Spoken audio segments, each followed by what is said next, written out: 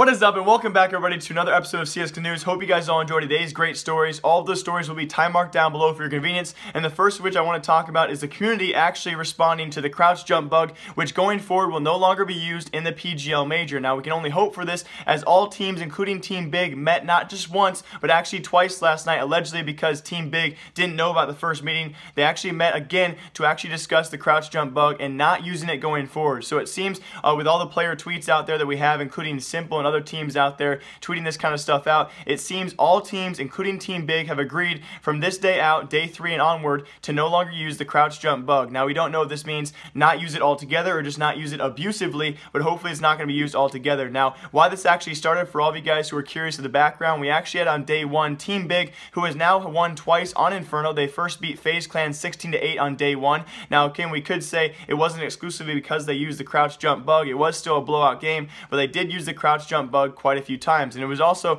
coincidentally just yesterday on day 2, they also played Cloud9 on Inferno, another blowout match there with a not too close of a score line, but they also used that crouch jump bug in multiple ways, not only on B site towards Banana, but also on A site towards Library as well. They know their way to use the crouch jump bug, but I wouldn't actually say that was the only reason why they won those games. Both those games not too close in score lines, but that's kind of the debate of the major right now, is why Team Big is having to use these crouch jump bugs even if they're still winning by 7 or 8 rounds on average so far. Now moving on as well, we did have several people speculating as to whether teams are not actually confronted Team Big in person or were just tweeting at them to actually stop using the bug itself. We had several of the actual Team Big members saying, all you players out there are tweeting about us, but you're not coming to us and actually asking us to stop. Now we did have Cloud9 Automatic. He actually said this in-game chat versus them on Inferno just yesterday, but it seemed like an obvious joke because we had so many teams out there. We actually had Astralis and SK. We had Astralis as Kerrigan versus their match in SK. They tweeted out this, and we also had G2 and Gambit tweet out this as well. They made gentlemen's agreements to not abuse the bug. So it seems like Automatic was making a pretty obvious sarcastic joke at that, and allegedly behind the scenes, Cloud9 did ask them to actually not use the bug, and apparently Big did decline that. But we don't know what goes on behind the scenes, but going forward is all that matters, guys, and going forward it seems that no teams, including Team Big, will be using the crouch jump bug, at least abusively, for the rest of the major, and that's all we can ask for. And also some other CSGO news you guys probably did not hear about. I was watching Summit1G stream all day yesterday, and he finally talked about the JoshOG situation, actually on and off for about an hour, because a YouTube commentator and critic known as Total Biscuit was going off on JoshOG on Twitter. If I can pull up those tweets, I will on screen right now, guys. He was going off on JoshOG about the incident that happened just over a year ago today. It was actually back in July of 2016, so just last summer, where JoshOG came out with a clip and actually confessed his equity in the website known as CSGOLotto. Now, many of you guys know about that scamming and that scandal of that website involving T Martin and Syndicate, where they were rigging bets and posting YouTube videos as well as streaming on that website, which of course is heavily against the law, and it definitely should be. Now, Summit did a great job defending JoshOG, because if you guys remember, it was never 100% confirmed for JoshOG that he was actually rigging bets, although the main problem that he was doing and the bad thing he was actually doing was he had equity in the website, he was playing on the website, and he was not disclosing to people that they were actually watching that he was a partial owner and he had equity in the site itself, which is against the law. So Summit went on to defend this guy, and I think in a really great way. The fact is that he never thought that he was rigging bets, and he was never confirmed to be rigging bets, but he still will be facing legal action, and JoshOG will pay the time or pay the dues that he has to pay. So I thought it was kind of a cool story. I'll show those clips right now as to what Summit1G had to say about JoshOG and the CSGOLotto scandal. Why would you support someone who blatantly scammed his fan base? Listen, dude, I see things differently. You can see things however you want to. But he's been a friend of mine for a long time, and I don't believe that he did anything wrong, like in the sense of scamming people. I do believe that he did something wrong in the sense of like something against the law, though. You know what I mean? And, he gets what's coming to him, He gets a lot of hate for it. What more do you want, dude? What do you want to do? Like fucking string him up? Legal action gets taken, he'll get what's coming to him, But he's a good friend of mine. I don't believe I don't believe that he actually scammed people, you know what I mean? I think he got caught up in a bad situation, didn't know the law, now he's paying the piper.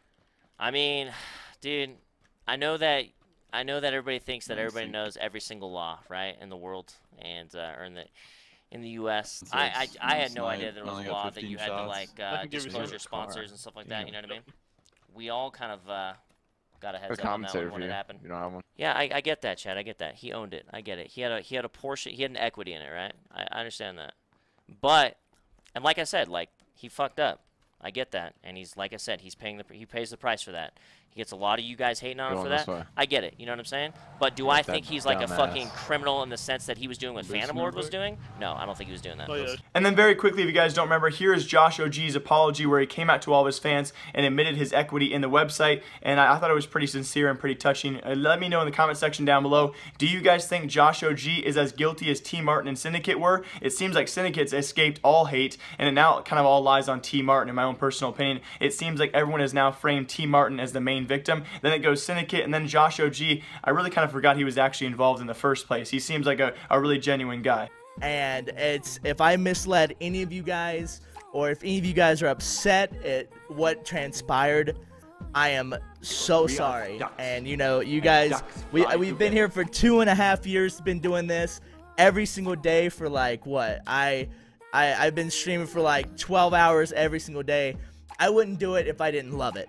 And I wouldn't do it if I didn't love you guys. And for all the people in the community that know that, I hope you guys stick around. And if you guys are going to leave the community, you know, I hope I can win you back. And also, talking about big investments for big North American teams out there, it seems like Team Liquid has now drawn a new investor from Disney Channel. It's so weird to say this because, you know, I've watched Disney Channel all throughout my childhood. Many of you guys probably watched Disney Channel as well. It seems Disney has now brought Team Liquid under their wing as a part of their accelerator program. That means Disney is actually investing some money into Liquid, and they're also going to try and teach them professionally in the future and hopefully have some kind of business in the future as well. So Disney has now taken Liquid under their wings. This becomes a second big organization to actually take Liquid under their wing and under their name as well, because Team Liquid is also involved with Magic Johnson, the owner of the Golden State Warriors. So Team Liquid doing a very good job. We'll see what comes out of this, and Disney is also involved heavily in other esports as well, other sectors, but they have chosen Team Liquid for their CSGO portion. Of course, Team Liquid offering other teams out there, League of Legends, other esports as well. So a great pickup by Disney, and probably an even better pickup by Team Liquid as they now seek investment from Disney. And I have not talked about a roster change in a long time on this channel. I feel like this past week has been all about kind of like drama stories, so I hopefully will be back to roster changes. It does seem NIP, or former NIP Pyth, will actually be replacing Snyder on Godsent's roster as a stand-in role for DreamHack Atlanta. Many of you guys remember Pyth was actually replaced on the NIP roster about 5 months ago by Draken.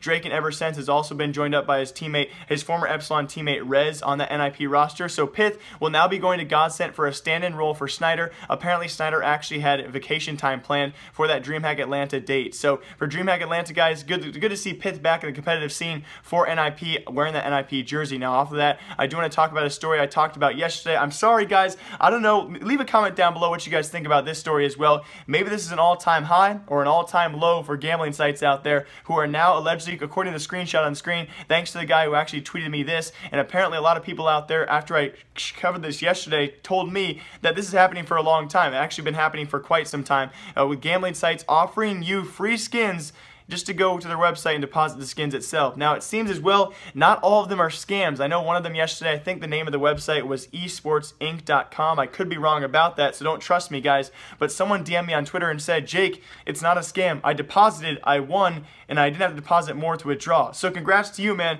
Gambling sites are now a brand new marketing strategy, and it's very, very front and forward. They just offer you skins, gamble them on their website if you guys want to. So I guess if you get this offer, accept it, free skins. Now also, for our last story of today's episode of CSGO News, I do want to talk about this. It's the first time in a long time we've waited till day 3 of the major. Today is day 3 going on right now, and we had our first Cobblestone matchup going on. It was actually crazy to see between Mouse Sports and North. Those were our first 2 teams to actually decide, or for it to come down to a random selection of Cobblestone. Now, we actually had last major. Cobblestone was the #1 most played map of the group stages, and it is now the last played map of this major. So watch out, guys. Those Cobblestone package prices might go up, they might go down. We'll see what happens. And that's going to do it for today's episode of CSGO News. Hope you guys all enjoyed. It's the first episode since, like, I don't know, last week that we've actually had no drama, no mojo, no McSkillet. I do apologize for that, guys. I messed up a few things in yesterday's video. You guys can tell when it comes to the whole gambling scene, I have very little information, or I know very little when it comes down to like the seeds, the hash codes, the nonces. I couldn't even pronounce provably fair correctly. It's a lot of mistakes. So thank you guys for sticking with me through that. I hope you guys all enjoyed today's drama-free episode. If you guys did, leave a comment down below. I'll be replying to several comments, as many as I can today. So hope you guys all enjoyed. Live, love, laugh a lot. My name is Jake. Remember, I like you. I will see you all tomorrow or in a couple days. Goodbye!